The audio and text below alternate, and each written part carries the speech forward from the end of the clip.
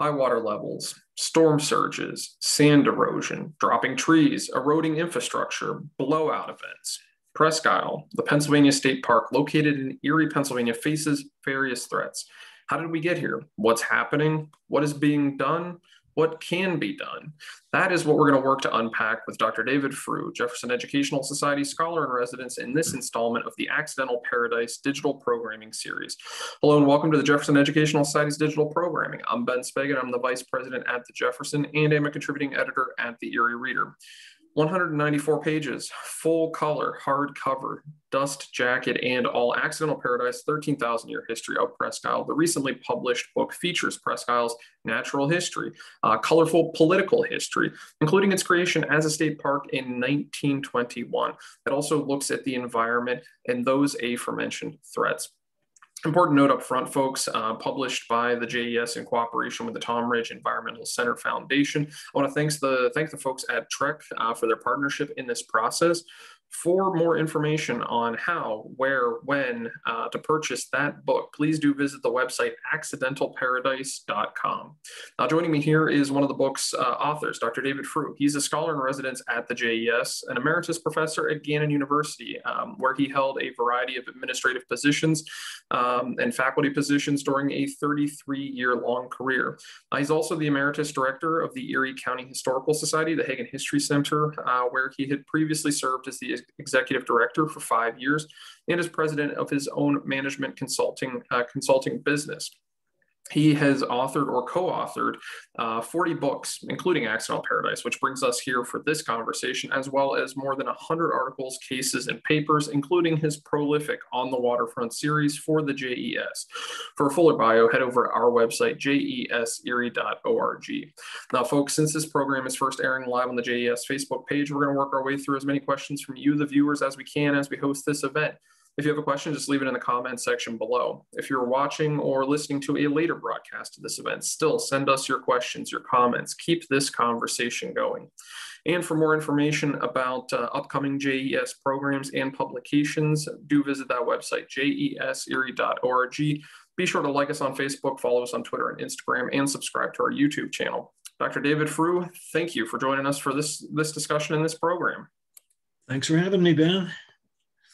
All right, Dr. Frew, I'm going to pull up your slide deck and share that with everybody so we get a chance to go through that. So high water alert, Presque Isle at risk. That's what we're looking at here in this installment of the Accidental Paradise JES Digital Programming Series.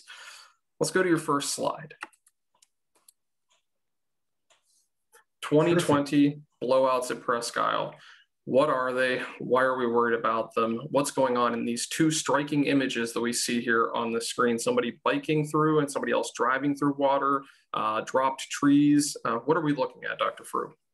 Well, on the left-hand side, we're looking at the summer of 2020 and one of the several blowouts that occurred during the high water periods. High water seasonally is usually in May and June.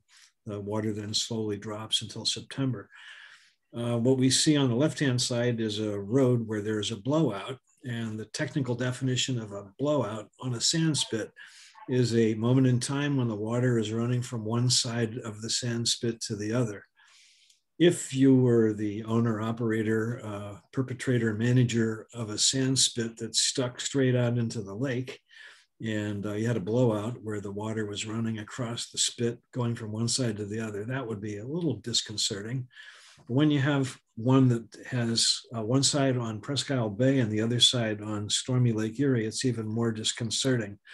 What you see on the right-hand side is the all-purpose trail near the head of the peninsula, and you can see there that the water has run over the all-purpose trail. And to get to the all-purpose trail, it had to run across the 50 or 60 yards of brush and trees. And those are a lot of trees that don't mind having their feet wet. However, once the trees have been soaked too long, they'll start to collapse. You can see there a couple of trees are down already. So those are blowouts from last summer. There were blowouts in 2019 as well. And there was one particular blowout last early spring. We don't have a picture of it, where the water ran from the ferry landing at Waterworks all the way across Waterworks over the ponds and into the lake. So, Dr. Frew, for those less familiar with the term blowout, or we only see it when we hear about it in the news, when you're talking about water going from the bay to the lake, what is the depth of that? Is it just a trickle? Is any amount considered a blowout? How much? What does the depth look like? And just what's, I suppose, overall significant about keeping this in mind? Well, it wasn't deep enough to carry people away. It wasn't more than 4, 5, 6 inches at peak. But what's important and useful to think about with respect to Presque Isle is a floating sand spit. So if you were to go anywhere on Presque Isle with a post hole digger and dig a 2-foot hole, even in low water times in the middle of the summer, you'd encounter water. So we have a very thin layer of sand with some brush and trees and roots holding it all together. And when you get a blowout like this, it makes things worse. And so we're talking about a sand spit. Tell us a little bit about the dynamics of that and the science behind it and what we're looking at when we think of the sand movement that's occurring on a place like Presque Isle. Well, here's a helicopter or aerial view of Presque Isle and the waters surrounding it. And where you're looking at the water and you can see lighter colors, that's an indication that sand is moving. So sand can't go in solution in water, but it certainly can be carried by water. And the sand in Lake Erie tends to move from the west to the east, from southwest to northeast to be technically correct, or from left to right here. So that anytime there's a wind, either a traditional southwester wind or the annoying nor'easters, those currents hit the sand that's on the edges of the beaches or wherever and lift the sand up and put it in the water and move it. They just carry it, transport it. And do we see a particular part of geographical location where most of this sand ends up once it's moving, once it reaches, it leaves Presque Isle? Do we see that collecting somewhere, a majority of it? Well, when the wind blows from the northeast, the sand kind of blows down the peninsula in a way that maybe it can be recovered. But once sand is transported way past the peninsula out into the deeper waters of the lake, the eastern basin, it sinks to the bottom and it's gone forever. It's not recoverable. Well, I think that leads us to our next natural question is, where did the sand come from to begin with? What are we looking at here on the screen, Dr. Frew? Well, we have a picture of a glacier on the left, and that's a simulated notion of what the Wisconsin Glacier looked like. But to fully appreciate the Wisconsin Glacier, which came to us from the north, past us, and went maybe to the middle of Pennsylvania before it stalled out. And then when the climate got warmer, it reversed course and backed up. When the glacier was at its peak, it was probably a mile high over the city of Erie, which is an unbelievable thing to imagine. And if you can imagine a slab of ice slowly moving at glacial speed, of course, it's picking up everything it can get its hands on, freezing it into the ice, grinding it into sand. And then when it turned and reversed courses and backed up and went back to the north, the sand dropped out. So what you see on the right-hand side, the left-hand side is a wimpy little glacier that may be 100 or 150 feet tall, someplace probably in Alaska. What you see on the right-hand side is a sand park, which is on the other side of the lake, just a little bit west of the base of Long Point, which is a peninsula, which is right across the peninsula from Presque Isle. It's quite like Presque Isle in formation. It's a sand spit, 3 times as big. And to give you a sense of how much sand was dropped by the glacier, that's called Sand Dunes Park. And you see there's a person standing at the bottom. And those are sand dunes that are, 300-400 feet high. I think that was my curiosity of how much sand gets dropped out as the glacier's moving. And so on the right image there, that's a person that I think I'm moving my cursor along. That's correct. That's a person standing at the edge of the water. And behind that person, you have to sort of think backwards. This person, of course, this sand dune is on the other side of the lake, so it's facing toward Erie.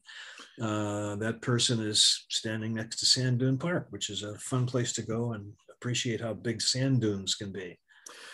And I don't want to jump ahead as a possible solution, but I don't think we're getting a glacier again anytime soon to replenish the sand we're losing. It's likely that we won't get another glacier in our lifetimes. Well, what I'd like to hear you talk about, Dr. Frew, is the Great Lakes as this river sea, the Iroquois River Sea. And tell us what we're looking at here on the screen, the Great Lakes system profile as we're looking at the collective watershed. Well, that's a side view of the Great Lakes. And what you can see by looking at that side view is that Lake Superior on the extreme left-hand side is extraordinarily deep as compared to Lake Erie. Maybe you could put your cursor on Lake Erie. That's the little wimpy shallow thing there. It's got a couple hundred feet deep in the deepest spot, but compared to Lake Ontario or Lake Superior or Lake Michigan, it's not very deep at all. And it's important to understand that Lake Erie is a part of a system of Great Lakes.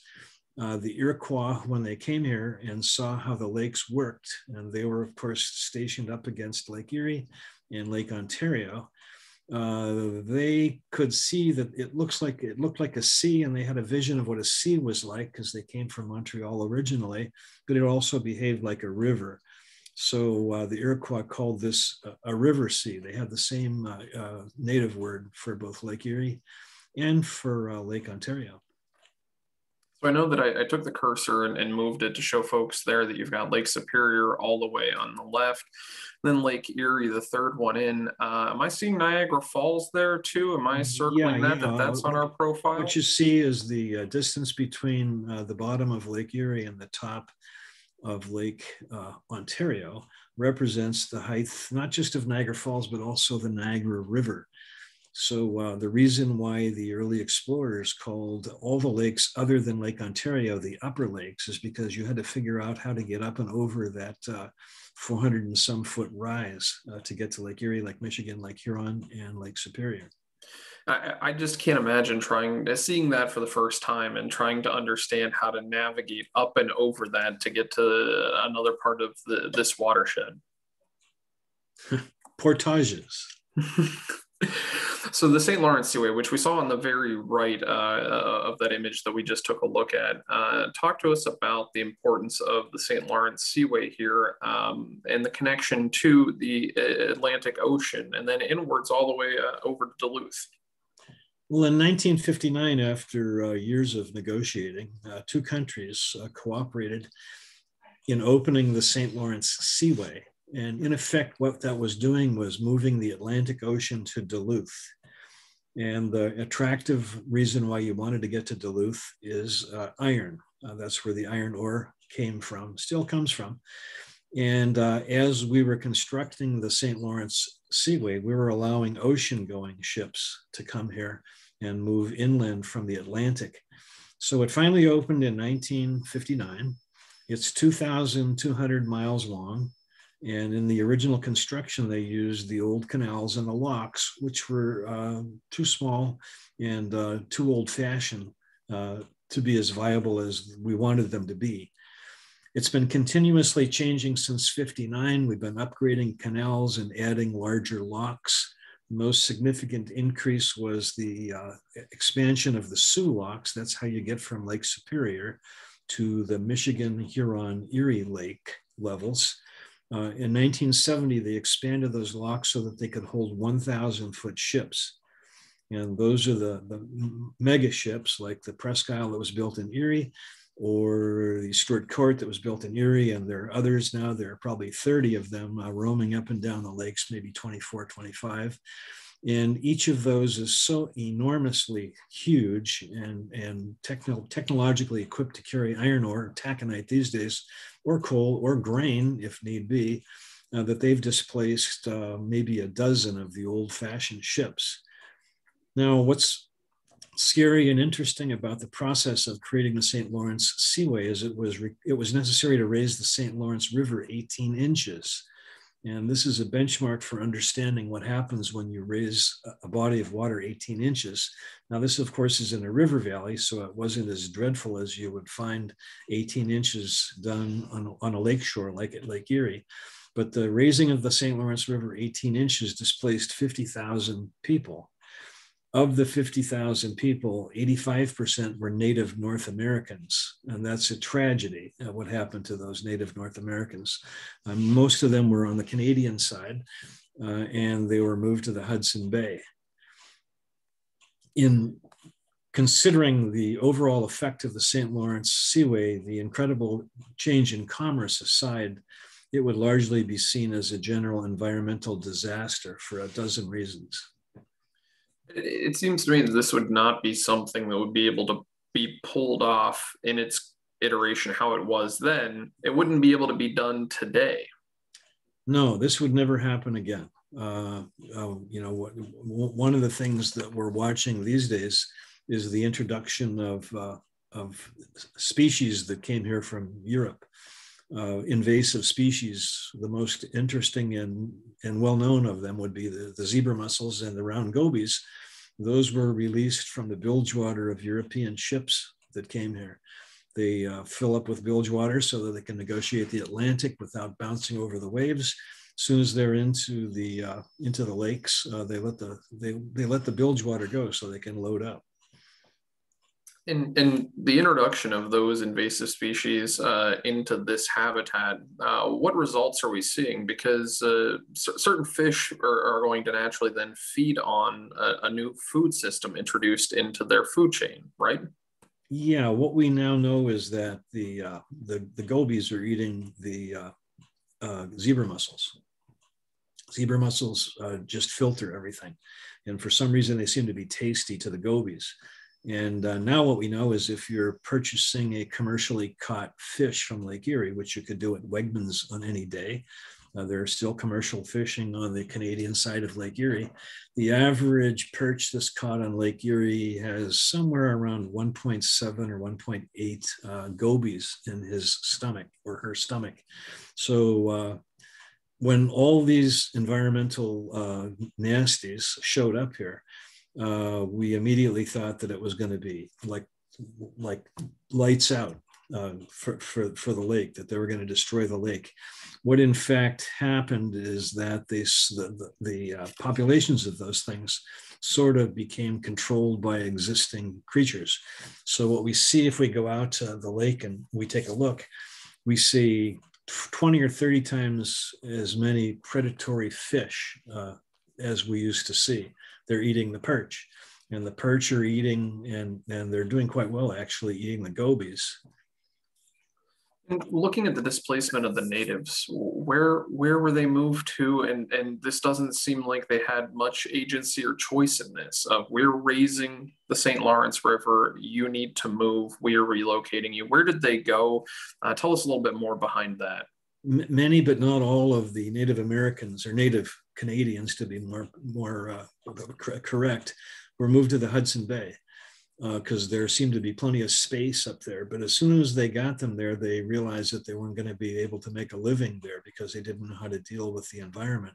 So they provided the displaced Native Canadians with snowmobiles and houses and diesel engines and guns and ammunition so they could go out and shoot seals. And as they did that, that became a threat to the Inuit, who said, wait a minute, these new guys that you put here and you're supporting with all this technology are taking all the stuff that we used to eat away from us. So we need that too. So they created chaos by displacing those people. Not everybody went, some of them dispersed. And again, it seems like a lesson we're not thinking out in the time in terms of the impact of this and what we can do, relocating people, an environmental disaster. But let's move on. Let's take a look at trying to answer the question of how water gets in and out of Lake Erie. Because if we go back to that image we just saw on a few slides ago, we might remember that Lake Erie is remarkably shallow compared to the others. And at least I had always heard that it's the most replenished lake because it's the shallowest. So the water's turning over at a higher rate than any of the other Great Lakes. It does, but that's sort of a metric that doesn't make too much sense. It doesn't mean much of anything in the sense of how Lake Erie gets its water. The main inflow and outflow come from the Detroit River on the west end. That's how it gets in. And the Niagara River on the east end. That's how it gets out. But in addition to the inflow and the outflow, we have precipitation in the form of rain and snow. So for example, when all the snow that we've gotten in the last few weeks melts, if it's any place melting in the Lake Erie Basin, which is larger than you could imagine, it's going to run one or another way into the lake. And there's also runoff that comes from municipal sources, stormwater, for example, and creeks. That's how water generally moves. We should also add the fact that sunlight tends to evaporate the water from the lake. So here's a strange statistic. On average, 12 additional hours of sun over a season will evaporate 1 inch from the surface of the lake. So think like if last year there was 1,000 hours of sun, and next year, because of possible global warming, there's going to be 1,024 hours of sun, that we would expect 2 inches to disappear from the surface of Lake Erie. And that's why, on balance, people that were thinking and trying to calculate the impact of global warming were predicting that the lake was going to the lake level was going to go down. In the entire Great Lakes system, there are only 3 drain valves, but they don't work as effectively as the drain valve in your bathtub. There's one at the Sioux Locks. So every time they lock ships through from Lake Superior to Lake Michigan, water flows from Superior into Lake Michigan. Now, they don't lock enough ships through there to make a huge dent in Lake Superior. You could argue that if you desperately needed to lower Lake Superior, you could leave the locks open. However, that would raise the level of water on Lake Erie, and nobody here wants any more water right now. The second valve is at Chicago, but it's a negative valve. And if anyone has visited Chicago and gone on the architectural tour, if you'll recall, you get on a boat, a tour boat, like a ferry boat in Lake Michigan. And then you go up a lock or 2 or 3, and you get into the Chicago River. And every time they open and close that lock, you get negative drainage. That means you got water coming in that wasn't apt to want to go in from the Chicago River. The biggest and most usable valve is at the beginning of the St. Lawrence River, at the end of Lake Ontario. If you've been to the Thousand Islands, it's right at the gateway to the Thousand Islands. So technically, we could open up that valve and let water out of Lake Ontario. And if we think we have problems with high water on Lake Erie, our problems are insignificant as compared to the problems they're having in Lake Ontario right now. The issue, however, is if we were to let the water out of the St. Lawrence, into the St. Lawrence River from Lake Ontario, that would raise the level of the St. Lawrence River. And recalling the damage we did there in 1959 when we raised it 18 inches, it's not politically popular to think about raising the St. Lawrence River at all. I'm glad you brought that number back up, because I wanted people to hold on to that 18 inches, I think just to a casual listener or observer might not sound like a lot when you think of 18 inches of raising the water. But small changes have big impacts. Yeah, there's a place in the book where you can go and calculate how much shoreline is lost when you raise something 18 inches. A little example from the history of Erie is when the canal was built from Erie to Pittsburgh, or Beaver. It was necessary to raise Conneaut Lake 11 feet. And when they raised Conneaut Lake 11 feet, the shoreline moved in some places almost a mile. That was a disaster for people that lived anywhere near Conneaut Lake. But of course, back in the 1830s, when they were doing that, no one lived there. And I think the other number I want to point out before we move on and take a look at some of the history behind Lake Erie and other topics is that sunlight. 12 hours, 1 inch. Now, that might not sound like a lot, or that might sound like a lot to people in terms of that. Can you just shed more light, pun fully intended, Dr. Frew, on that for us of what we're looking at when we think of direct sunlight on the lake manipulating an inch at a time with 12 hours of sunlight accumulated? Well, for that to do it, the water has to be open. So if we had a traditional winter and there was ice over the top of the lake, this wouldn't happen. But if you excise the ice from the lake, as we have in recent years because of warming trends, and we imagine that there's going to be more and more and more sunlight, then a big concern is the evaporation. And the water that evaporates from Lake Erie goes up and it joins the clouds and it scoots along and it comes back down out of the Lake Erie basin. So that's a loss.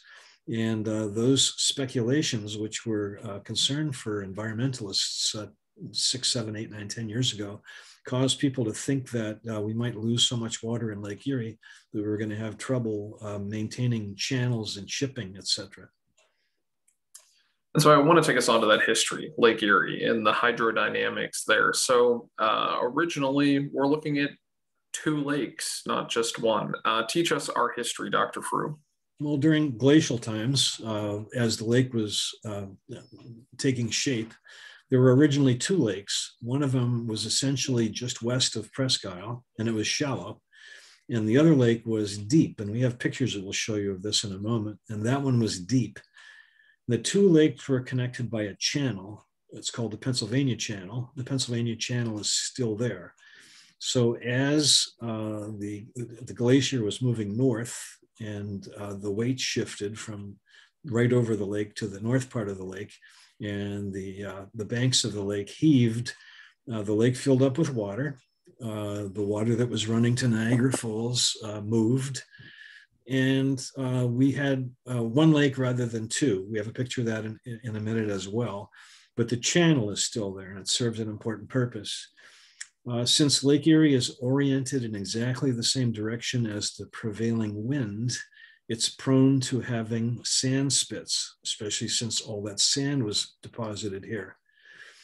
And interestingly, the water that's rushing east gets to the Niagara River at the east end of Lake Erie, but it can't fit into the basin. So it turns around and comes backwards. So like a lot of closed water systems, the Mediterranean comes to mind. What you have if you go and look at the lake current is you have a relentless current from west to east on the top of the water. And then when you go down 15, 20 feet, you have a relentless current from east to west, backwards from the top. So this subsurface reverse current is what controls the balance of the lake and what allows it to be controlled so that it's in equilibrium at all times, and this is still happening, is the Pennsylvania Channel. So if you go down into the Pennsylvania Channel, which of course geology type people do, and measure the current there, which is washing wildly from the east to the west, it washes harder when you get a top current that's bouncing off the Niagara River. Lake Erie cannot possibly be drained. And all the people that are looking at the high water and ask the question, why don't we just drain it? They just don't understand that that can't be done. And by the way, the water level of Lake Erie is a part of a middle system. Lake Huron, the Georgian Bay, Lake Michigan, and Lake St. Clair all have the same water level. And when we think about the Pennsylvania Channel, is that common, uncommon? What other examples might we know of, or lakes, seas that we could look to know, how common is this? How often do we see this? Totally uncommon. It's only there by virtue of the fact that in archaeological or geological time, there was an existing channel. So if we move forward and look at some pictures, we can see it and see how it works. Let's do that in a second, but let's talk about the storm surges first, and we'll get to that photo. Yes, I guess what we're concerned about the water being too high. We're not, somehow we've lost our worry that the water is all going to go away. At least we're not going to worry about that for the next 50 or 100 years. So we'll start with the fact that there is something called the chart datum of 571 feet. Lake Erie, the chart datum, which is not the average. This is something that was developed for the purpose of navigation, is 571 feet above sea level. And it's going to lose about 400 of those feet, the water, when it drops down the Niagara River and over the falls. There has been an observed but non-theoretical 30-year water cycle on Lake Erie and its other companion lakes. I've spent all kinds of time talking to experts in limnology, people that have focused their attention on Lake Erie, to try to see if there's anyone that would understand a theoretical explanation for this system. I can't find one. I don't think anybody knows about one. So in a 30 or 31 year cycle, depending upon how we look over history, the water is high, it goes low, and it goes high again. So every 30 or 31 years, it's high. And then every 30 or 31 years in the middle, it's low. So for example, here's some high water years. 1912, it was 572 feet. 1931, 571. 1952, 572, 1972, 573, 1986, 574. That was the last high water cycle until recent years. Now let's look at some low water years. 1934, it was 568. 1964, it was 569. And I remember that year well because large ships that were berthed at the docks were sitting on the ground and tilted over. They had to be tied and cabled so they wouldn't fall over. In 2002, it went down to 570 feet. 2013, it went down to 569 feet. So that makes the range throughout those years 6.6 feet. And if you start thinking about the impact of 6.6 feet on the lakeshore, that's enormous. Remember, 11 feet raised, it moved the shoreline of Conneaut Lake a mile. The recent record levels, now do a little arithmetic. If there was a natural high water mark back in 2013, high water mark 86, we should have been experiencing another high water mark in maybe 2017. And in 2017, we did have a fairly high water mark, but it kept going up. It didn't go back down as we'd expected it to. So the water level was a record in 2019 at 575 feet, and it was another record in 2020 at 578 feet. And if you add those to the 1986 level, which was a previous high, actually, you're looking at an additional 6 feet on top of the range. And Dr. Frew, I think people are, if they're like me, they're curious, how fast do we get this data? And how do we know, how do we start tracking 2021? Because if I'm looking just 2 years in the past, I'm seeing a 3-foot increase from 2019 to 2020, and I'm getting a little itchy about what 2021 might look like. Are we tracking this data in real time, measuring these levels, reporting them out, or do we have to wait until December 31st, 2021 and calculate that in 2022? No, you can go to your Google machine and see what the level is today. Well, you can't see tomorrow. You could see it day by day by day by day back to the beginning of recorded lake levels. Let's talk about the sand arriving and sand washing away. Talk about the equilibrium that's created around this sand spit. Well, here's how sand spit works. Sand comes and it deposits itself on the shore. And then water comes, waves, and washes it away. And if the same amount of sand comes as is washed away, the sand spit lives on in equilibrium and in perpetuity. It won't get any smaller. But if we end up with more water washing or more sand washing away than sand arriving, then the sand spit's going to get smaller, smaller, smaller, smaller until it may become threatened. So a couple things to think about. The Wisconsin Glacier is not coming back. We know that the water in Lake Erie transports sand from the southwest to the northeast relentlessly. We know that sand came to us by washing down feeder creeks and into the lake. We know that also sand comes to us by collapsing into the lake as bluffs erode. So if you remember that picture we showed of the sand dunes park west of Long Point, one of the reasons why Long Point is so enormous as compared to Presque Isle is that there was more sand on the north side of Lake Erie, and much more sand came to sand spits from eroding bluffs than from sand washing down feeder creeks. So here's the realities of life in 2021. The creeks have already emptied most of the available sand. There's not going to be a lot more sand coming down creeks. Homeowners with very expensive homes sitting on the edges of bluffs where they would not be allowed to build anymore, are willing to spend an unimaginable amount of money to stabilize the bluffs so that their houses don't collapse and fall into the lake. There's all kinds of pictures that you can find on your Googler of Lake Erie houses collapsing and dropping into Lake Erie. And as that's happening, homeowners are well aware of that. And they're hiring specialists that are stabilizing their bluffs. So lots of the sand that used to come to us from bluffs is not coming anymore. Also municipalities, and in particular Conneaut. Conneaut was a particularly rich source of sand for Presque Isle. But a few years back, Conneaut figured out that maybe they'd like to keep the sand that they had that was washing up on the west side of their town. They put breaker walls out there, and they're creating beaches and making recreational opportunities.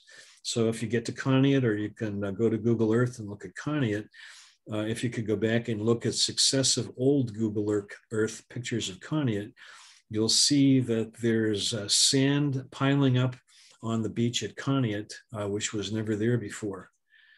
Also, and we said this before, once the sand gets past Presque Isle and is carried by the water, it falls out of the water. It's not in solution, it's just being carried. And it drops to the bottom and joins the muck on the bottom, and there's no way of recovering it.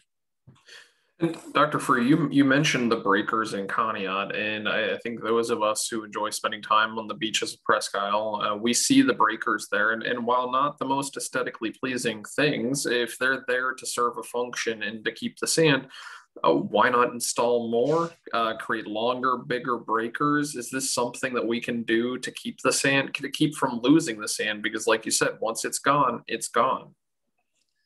Well, those rock mound piles that you see offshore, they were very controversial when the Corps of Engineers originally proposed them.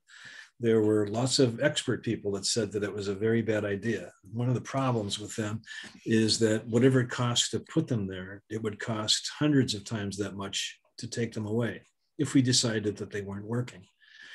Now, on balance, as skeptical as I was at the beginning of this, I think they've done a good job. I think without them, the peninsula would be in way worse shape than it is with respect to sand erosion.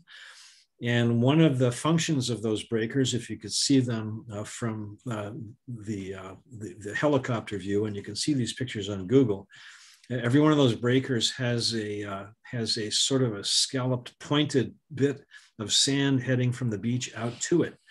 And so it acts to capture and slow down and stop the sand all by itself.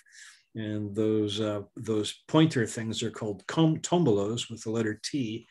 And the idea of that is that every once in a few years, we can go out there with high lifts and dig up that captured sand and spread it on the beaches directly so that we don't have to go anyplace else and harvest it. So let's take a look at the archaic vestiges, the deep eastern lake and the shallow western lake. You mentioned before that prior, this was actually, we were looking at not just one lake, but two. Yes, and if you think about Long Point and the peninsula as being the place where the two met, there is still a 90-foot tall moraine rising off the floor that runs from the base of Long Point to the base of Presque Isle. And if we just go to the next slide, we could see the details of that. If you were magically able to, and this of course is a boyhood fantasy of mine, drain all the water from the lake so you could go walk around in bottom and see things, were you walking along the lake bottom from west to east, starting maybe somewhere around Conneaut, if in the middle of the lake, you would find yourself encountering this moraine, same kind of a moraine that you'd see in mountain ranges in Colorado. Maybe you could put your cursor on that, Ben. And that moraine, 90 feet tall, move your moraine over there, you go to the left.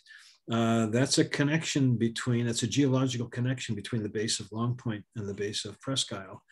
And there are those that argue, and this is a tad bit controversial, that all the sand that was washing down the lake and heading toward Long Point, sometimes depending upon the currents, would get loose and follow that moraine and land at the base of Presque Isle, making Presque Isle first cousin of Long Point. And you could take your cursor there and put it on the Presque Isle Channel. In the old days, that was a river that connected the two lakes. And I guess you could see that these bathyscopic pictures show you different colors for different depths. So the deep part of Lake Erie is just north of us right there. That's where it gets to be 210 feet, just off Long Point. And if you could back up to the other slide that we left, hate to make you do that. I know you can do it. There you go. You could see the vestigial remains of the old shallow lake, which is light green, and the deep lake on the right, which is blue, so deep that it's blue. And one of the explanations, this is a side story, for how blue pike used to live here, was blue pike was a fish that was capable of spawning in the deep water. And they were blue so that predator fish could not see them, or sorry, predator birds and fish could not see them from overhead. Blue on the top, white on the bottom, unlike yellow pike, which spawned on the west side in the shallow water. And they were yellow on the top, so you wouldn't be able to see them because the water there is cast green versus yellow, depending upon the depths. Sorry for that tangent. No, I think it's fascinating, and I think that's one of the things that helps us to learn our history of where the lake has come from and how it's changed, and then also the species interacting in that lake. And I for one found that it's one of the more fascinating points to learn about here. But I think this takes us to the $64,000 question, Dr. Frew, is why is the water level rising? I know the first line here says there is no consensus, but walk us through what the experts are looking at when trying to answer the question, why is the water level rising?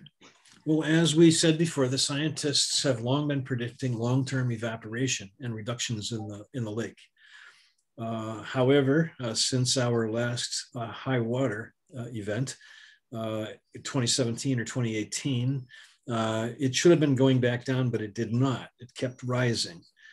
Why is it rising? Well, here we have some controversy and lack of consensus. First of all, there is climate change. It's undeniable. 97% of active scientists, those are people that are working in their field and publishing within 6 years, are saying that there is climate change. And the overall impact of climate change is warming. We have had a catastrophic loss of wetlands around Lake Erie. And should mention again that the water cannot effectively be drained. So if the water level goes down, there's no good ways to add water to the lake. You could run your hose, but that water comes out of the lake before it goes back in. And there's certainly no good way of getting the water out of the lake. And so what is causing the catastrophic loss of the wetlands? If those are so important to the ecological makeup of the region, what's causing that? How do we work through that?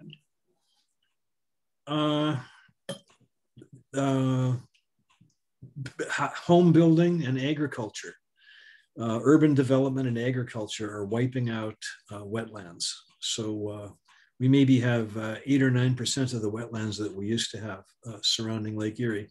And the number one culprit is what's been happening in the Great Black Swamp.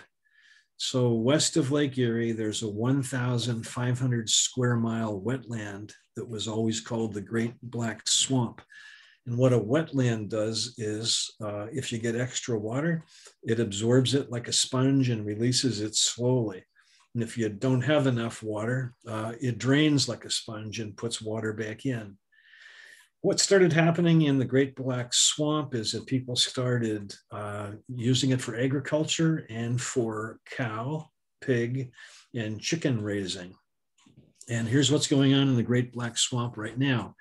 About 80% of it has been converted to agriculture / like livestock. And in Ohio, the way the rules and regulations work regarding livestock is, let's say you happen to have a dairy farm or a beef farm with 500 cows, you'd be required to gather up the cow poop, treat the cow poop, emulsify it, put it in tanker trucks and haul it away. That's expensive. But if you happen to be situated right next to a chicken farmer with 1,250 chickens, I don't know the exact numbers, but I'm going to come close. Why don't you make a deal with the chicken farmer? You take him 50 of your cows and you take in return 200 of his chickens. And now all you have to do with your cow poop is spread it on the tiled fields so that as soon as it rains, instead of you being in a wetland now, you have a tiled field with stuff that you're feeding to your cows, your pigs, or your chickens. The poop goes right into the tiles, drains into the Maumee River, and ends up in Lake Erie, where it creates the problem that we have with harmful algae blooms. I think what we see there is we see good intentions of trying to put good policy in place, but we see the cost of that being, it's cost prohibitive to farmers to abide by the regulations. And so finding some creative math to work around that so that they wouldn't have to. And we know in Erie that the harmful algal blooms are a problem in our part of the lake. Yes, they are, but nothing like they are in the West End, where the city of Toledo has, on like maybe 4 occasions in the last 5 years, announced to the residents, sorry, folks, no water. They didn't announce to the residents, geez, sorry, folks, you're going to have to boil your water if you want to use it. They had to say, sorry, folks, we've turned off the spigot. There is no water. Go to the store and buy bottles of water. And the way all this wetland just disappeared, and it couldn't happen anymore. There's rules and regulations against this. Is somebody's building a house and they're on a piece of property that's 1/3 wetland and they have it filled. Or a farmer thinks, well, my dad ran a 500-acre dairy farm here for 50 years and I know how this works, so I'm going to buy the 500 acres of wetland right next door to him, tile it and make it into a dairy farm and grow corn while I'm doing it. One after another of those things happened, and the next thing you know, it was out of control, over the top, couldn't be stopped.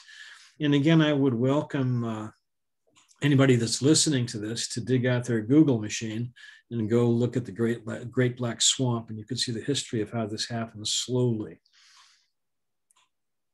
So a lot has been going on, and some of it's slow, some of it quickly, but the ongoing threats, let's recap them here, Dr. Frew. Yeah, and what gets our attention is one day when we live in Toledo and we don't have any water. We start asking, well, how did that all happen? And it happens slowly. It's like the frog in the tub of boiling water. First of all, the threat to Presque Isle and its water levels is that warming water is bigger than cooling water. Heat expands things. And I know you're thinking, gee, how bad could it be if you warm up the water? But the lake has not been covered by ice for years, with a few exceptions, short periods of time. This year, for the first time, and I'm an ice boater, I see people bothered putting their ice boats out of the yacht club. I'm not sure if there'll be one good day to go ice boating, and there are people ice fishing on the bay. But this year it didn't last as long as it used to in historic times. So the water is warmer and heat expands. There's less winter ice. So with less winter ice on the lake, there are more waves, they're larger waves, and they're banging against the shore. Also, we have fewer ice dunes, which exposes the shoreline. So this year, for the first year in a while, we've had significant ice dunes, which is, they have a party at Presque Isle as soon as the ice dunes become significant, because they know that that's going to be very helpful. We now have longer and bigger fall and spring storm surges. So as you know, in a hurricane, the waves are, 10 feet high, but the storm surge could be 10 or 20 feet on top of that. So the violent winds that come in spring and fall storms, nor'easters as well as northwesters, they produce damaging winds and huge storm surge. There have been blowouts. We have falling trees. And I can't think of, and I'm a guy that goes to Presque Isle and walks on trails. I'm out there almost every day, year round. And, in the winters past, I love the opportunity to go walking on the internal trails. Many of them are impassable because of interior flooding. Well, I think that moves us right on to the next one, which is let's talk about the stakeholders, because I think that by now, if people already don't have the question in their mind, they're coming to it, which is what do we do about these threats? So let's review the list of stakeholders you have here. Okay, here's the people that are working on the problems of water levels on Lake Erie. The United States Corps of Engineers, they have a vested interest. It's obvious because they're in charge of harbors and channels. NOAA, those are the weather people. They're the people where you can go and see what the weather is going to be like for the next week. The International Joint Commission was formed years back to control fishing and control water leaving the Great Lakes. There's always been a concern that some lunatic in New Mexico is going to want to build a pipeline from Lake Superior and drain the water so they can have lawns and golf courses. And the International Joint Commission, which is all the states surrounding the Great Lakes plus Ontario, is trying to keep tabs on that. Now, in terms of universities, here's the universities that have taken a special interest in Lake Erie. Guelph from Ontario, which has been working on Long Point for decades. Virginia Tech, which seems odd, but they have a couple people that have been working with the Ontario Ministry of Natural Resources on commercial fishing, also for decades. The Ohio State Sea Grant, which has a laboratory at Put-in Bay, they have a very clear interest. University of Michigan, which is interested in the health of that lake. Columbia University and the Earth Institute, which has been charged with trying to figure out how to control Lake Ontario and to make some deals with the St. Lawrence River. Purdue University, which has only recently been involved, and they're concerned about the burp in the smelt industry. Smelt is an invasive species, but it's been a huge cash crop for commercial fishermen, and the smelt crop has been deteriorating in the last several years, and Purdue has jumped into that. And Penn State University right here in Erie at Barron and our Sea Grant. These are the stakeholders. And I may tell you that 2 years ago, the International Joint Commission called a meeting at Detroit, and they brought in all the stakeholders. Purdue wasn't there, and they asked for their vision on what was going to happen to Great Lakes water levels because they were worrying. The United States Army Corps of Engineers said, well, we don't really know. We just do straight line projections. We have historic data, but that's obviously not predicting what we need to know right now. Guelph, Virginia Tech, Ohio State, Michigan, Columbia, and Penn State University, they all jumped in and they said, we all think that the water level is going to go up 3 to 5 feet. And they were bang on. That was an average from a meta-analysis of what they were all saying. So a couple of years ago, when we had this IJC meeting in Detroit, the U.S. Army Corps of Engineers was saying, well, you guys probably know more about this than we do. We don't have theories here, and you have the horsepower. And the university people were saying the water level is going to go up, and they were almost 100% accurate in their projections. So let's look at a meta-analysis. What can we expect if the universities are getting it right? What's on the horizon here? Well, this is the first question you asked. What's going to happen? Of course, no one knows. This is a mystery. But if you take an average of the projections from the universities, in the very short term, let's say 3 years, they suspect that the water levels are going to remain the same. They might go up or down a little bit, but not significantly in the statistical sense. Midterm, 5 to 10 years, they're going to go up, but not significantly, maybe another couple feet. Long term, 50 to 100 years, they're going to go back to the evaporation model and argue that they're going to go down. So from now until 50 years, if you're running a marina on the bayfront on Lake Erie, and you have a fuel tank, which is probably now underwater, and you're using that fuel tank to service your customers, filling their yachts up with diesel or with gasoline, you need to be thinking carefully about what you want to do with reconstruction or construction. So I think this comes to one of the biggest points. We're going to need more sand replacement, at least in the short term, or as we continue to grapple with that. So we have 2 images on the screen here, Dr. Fruit. What are we looking at? Well, in 1957, when Presque Isle executed its master plan, They built a steel spine, and they built it from the base of the peninsula to roughly beach 6. And the steel spine was dropped into the water and cemented in place about 150 feet offshore. And then they sucked up sand where the marina is now. That used to be a wetland, something you could never do again. And they used that sand and also sand from one of the great fish habitats inside of Presque Isle Bay, Stinkhole.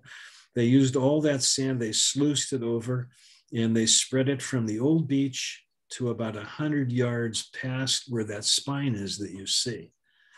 So the picture of the young lady standing next to that spine, which is somewhere around beach 6, and you can see the rock mounds too far offshore, that's an illustration that the sand that used to be 100 yards past that is gone now.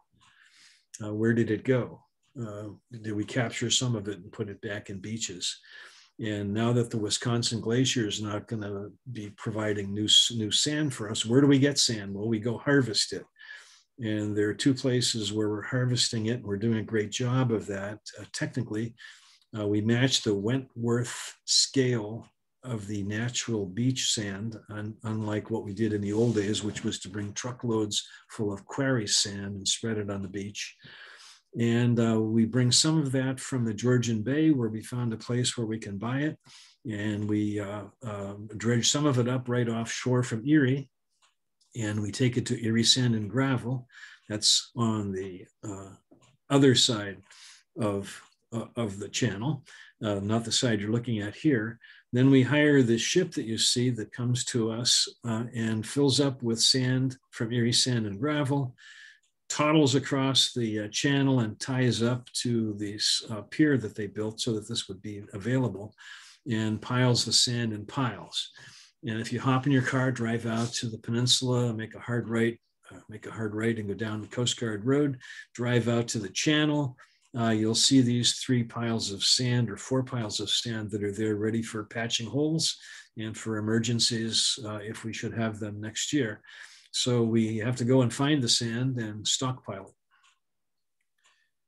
I think that many people might think, or some people might think, that there's not really politics of this. We're seeing the water levels rise. We know that that's not what we expect should be happening, so we should take some sort of action. But we do see this being political, don't we, Dr. Frew? This has become more political than you can imagine. And I'm watching this. I think of myself as a centrist, so that I can relate to the arguments on both sides. I guess I might be a little left of center. In reality, I spent my lifetime working in universities, but these are right side / conservative perspectives on water levels on Lake Erie.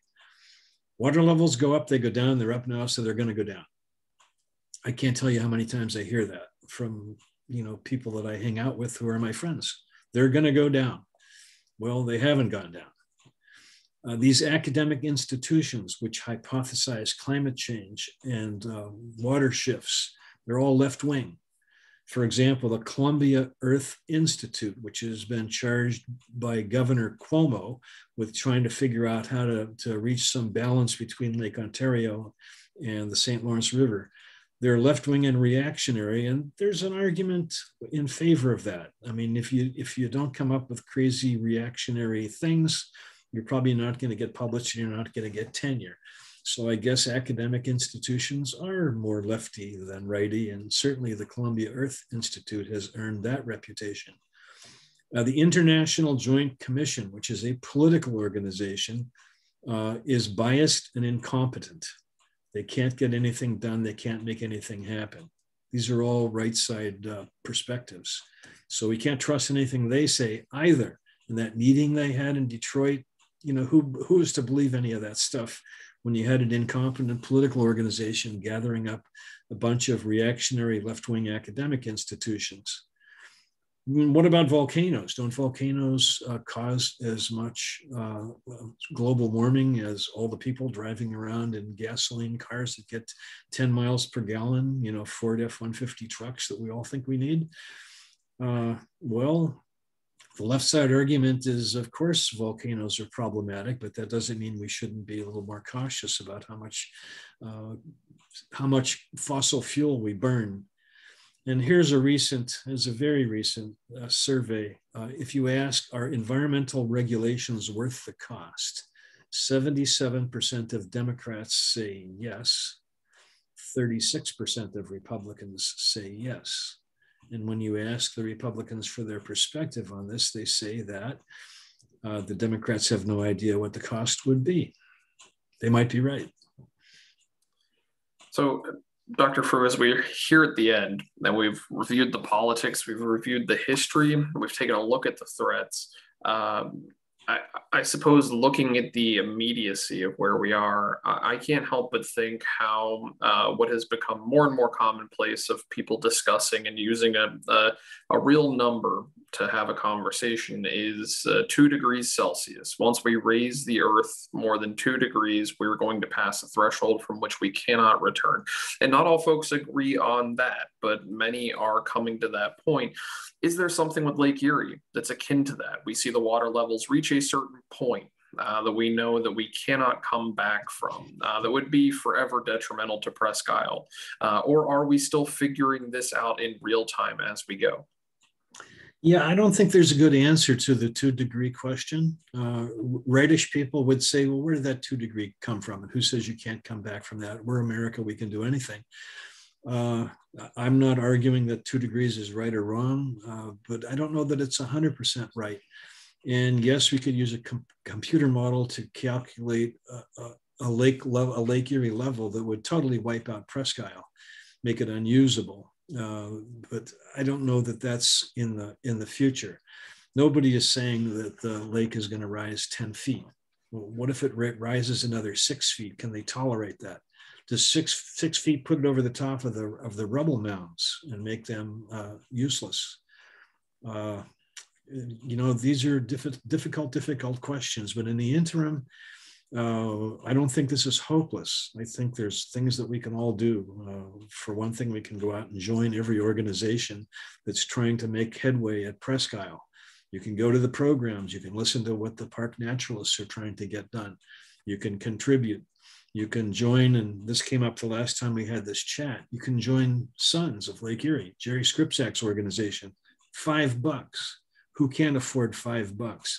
Since I'm a generous senior guy, I give him $10 and tell him to keep the change. And what does an organization like Sons do? Well, there was a time when they had 4,000 members and they went out to the Mill Creek Mall and they said, hey, you know what you're doing here? You're allowing people to pull into your parking lot, empty their ashtrays. The cigarette butts, the filters are the worst, go into Walnut Creek and they wash into Lake Erie and they louse up our fishery, not to mention causing cancer stuff to spread all the way down Walnut Creek. You've got to stop that. And the people at the Mill Creek Mall said, well, why would we do that? That would cost us extra money. And the Sons guys gently said, there's 4,000 of us and we have friends. We'll help you, but you have to do something. And they did it. So there's something that your $5 membership can support that can get something done that's useful. And I think for me, Dr. Frew, that's one of the main takeaways. I'm going to end the PowerPoint presentation, bring us back here to the two of us. I think that's a main takeaway for me is that there are things that we can do. We can join groups. We can educate ourselves better on this. What would you say for somebody saying, okay, I've listened, I'm concerned, I think I want to join, but what's my main takeaway from this presentation, having now learned the history of it, identified the current threats, understanding the political climate around it? What should they take away? 1 to 2 things out of this if you're to send them off on 1 or 2 notes. Go to the Trek website and look at the programs. Go out there, go to the programs. They're all on Zoom right now because of COVID, but go get involved. Join the Presque Isle Partnership. Join the Light Station. And help people do what needs to be done there. Go to Presque Isle, walk around, look, see, be a part of it. Dr. David Frew, JES Scholar in Residence and co-author of, with Jerry Scripsack, co-author of The Accidental Paradise, a 13,000-year history of Presque Isle. Thank you, thank you, thank you for sharing your knowledge, your expertise, taking the time, energy, and effort to have this tough conversation with us, but ending on a hopeful note of calling people to get involved. I thank you for sharing that with us here today. Thank you, Ben. Thanks for everybody for listening. And a big thanks to the many, many, many folks who also helped in this project to get Accidental Paradise out, including the Tom Ridge Environmental Center Foundation. For more information on how, where, when to get your copy of Accidental Paradise, a 13,000-year history of Presque Isle, do visit the Trek Foundation's website for the book, accidentalparadise.com. And of course, like Dr. Frew said, a big thanks to all of you for tuning in, whether you're watching along in real time, live from the JES Facebook page, or you're catching a later broadcast streaming on demand watching this. We thank you. Without you, this programming doesn't happen. So thank you. Friendly reminder for those to stream other JES digital programs on demand, head over to our website, jeserie.org. You're also going to find details about upcoming programs, as well as a wide range of publications from quick, timely reads to reports to essays and more, all available free to download, including Dr. Frew's On the Waterfront series. And of course, be sure to like us on Facebook, follow us on Twitter and Instagram, and subscribe to our YouTube channel. For the Jefferson Educational Society, I'm Ben Spegg, and be safe, be sound, and thanks for listening and learning with us.